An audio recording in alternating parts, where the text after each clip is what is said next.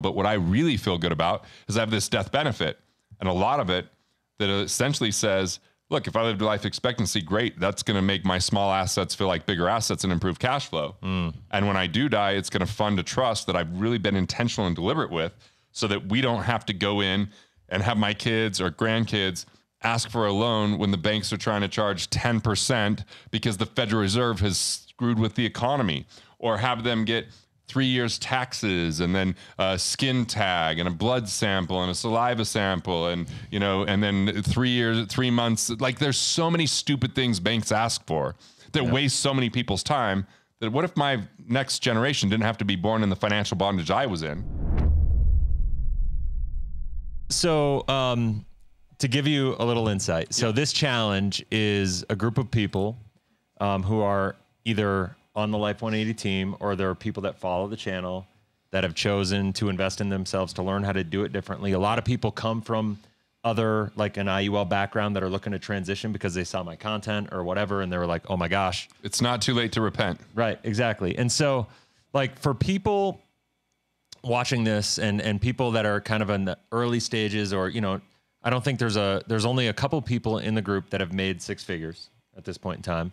So if you could go back and talk to yourself, or you're talking to these guys now, like, what are the top 2 or 3 things that you think they need to focus on to really reach that pinnacle? Not focusing on, like, I need to make 6 figures, but massively, like, to add value to get that revenue. Massively invest in yourself, your communication skills, speaking, writing, marketing. Like, how are you going to communicate in a way that allows you to articulate so that it's very clear and confident? And number 2, learn how to be a great listener. Like, really practice, like, how can you listen and then ask amazing questions?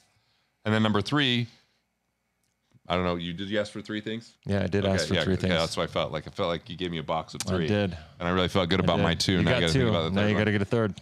Third one is fund the hell out of your policies. Like, because you're gonna live by example by doing that.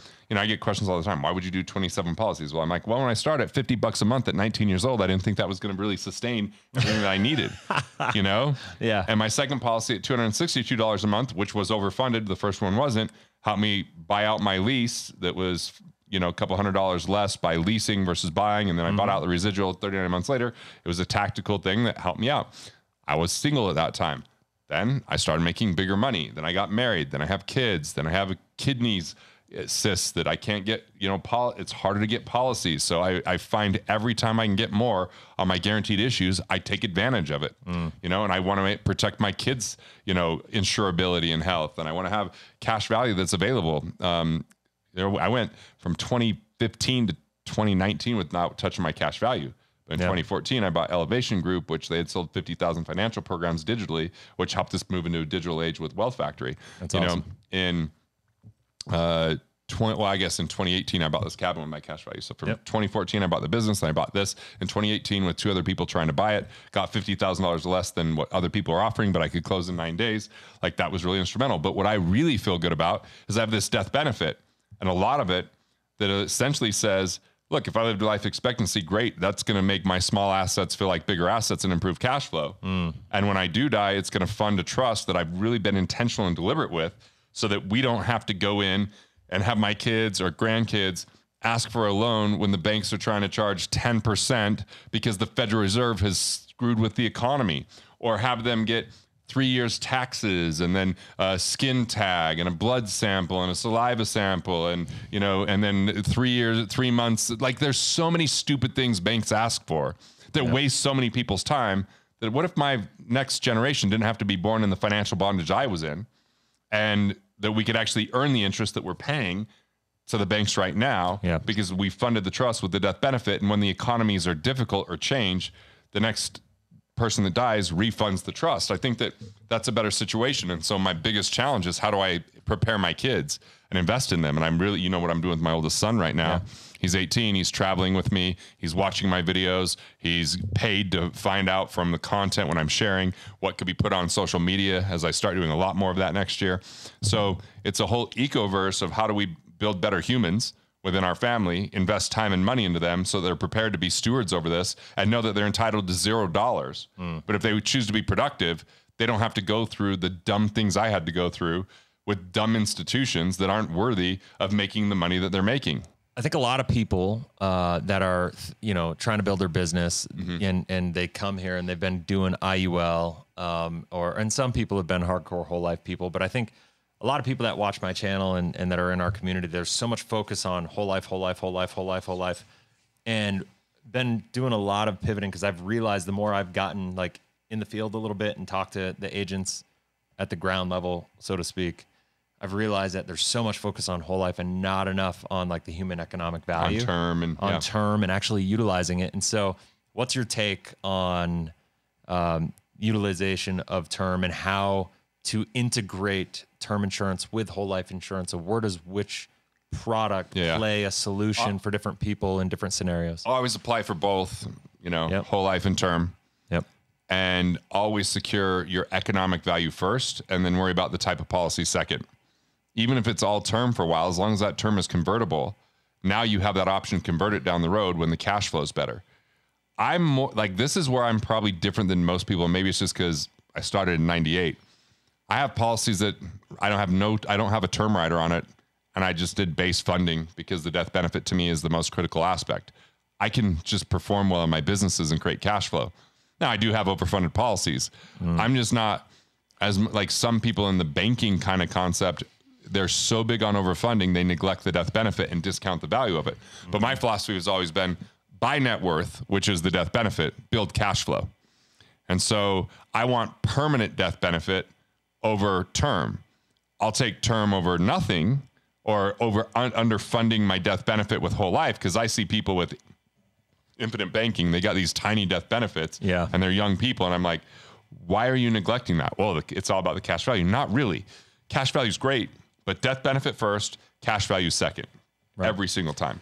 And so think about that too, from an agent perspective, there's a lot of opportunity in there. I mean, you're able to really serve people from a perspective of, I think, a unique conversation at this point in time. Like, right. I always say, if you want to differentiate yourself in the marketplace, you need to show up differently, right? Like, and this is a way in a world where everybody's just talking about cash value, whole life, IUL, whatever it is, really coming at it from a holistic perspective. That's like looking for love at the strip club. Yeah. Only thinking about cash value, right? It's like, it looks good up front, but it's not going to be like, I like to think about what's my life going to be like when I'm 65 years old and 75 years old and 85 years old. If I overemphasize cash and even worse, overemphasize using that cash all the time with speculative investments, I'm going to end up losing that cash over time several times, not have enough death benefit. And then with my kidneys, maybe I wouldn't be able to get more death benefit.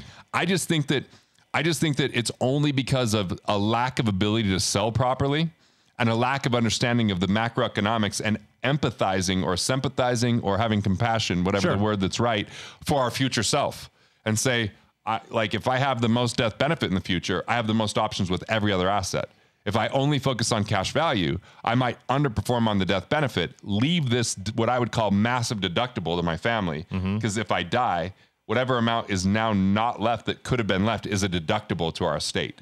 And some people don't even want to have $1,000 deductible on their car insurance. Right. But people have millions of dollars of missed insurance on death benefit. So I get it. It's easy to sell the cash value to a degree, but I would be fine like having a baseline funded policy that's fully a death benefit that I wanted over a hybrid policy that has term and whole life that has more cash value up front because I'm 45 and I started when I was 18. Well, 19 is when I bought my first real good policy. At 18, I bought a VUL. So you learn. I learned faster than most. But now I have all that cash value. So cash value isn't as important to me. Right. So if I had because you think really long-term. Look, I sold my business, and that just puts you in this perspective where you're like, that seemed like far off when I started this business in the year 2000 and I sell it in the year 2021. That's 21 years. And then I start looking about the mistakes that I made, what I would have done differently, what I didn't think about. And I'm like, man, this would have been nice to know. So I don't want to be in a place 20 years from now. I'm like, why did I only emphasize cash value? And now I have to convert this term where the cash is going to be so much more extensive to have that converted than if I would have done it when I was younger. And now that I have that cash value of multiple seven figures, why would I care about having the next overfunded policy? It doesn't matter to me that much. I already have that liquidity. Right. I want death benefit at the highest level. Now, if I can have both, I'll take both. Of course. If I could have fully funded, overfunded with all permanent death benefit, I'm going there. Mm-hmm. But if I could have term and whole life that's overfunded versus just baseline whole life, guess what? I'm taking the baseline whole life. Okay. That's fair. That's me. I'm not saying everyone should do it that way, but it's because I'm thinking legacy.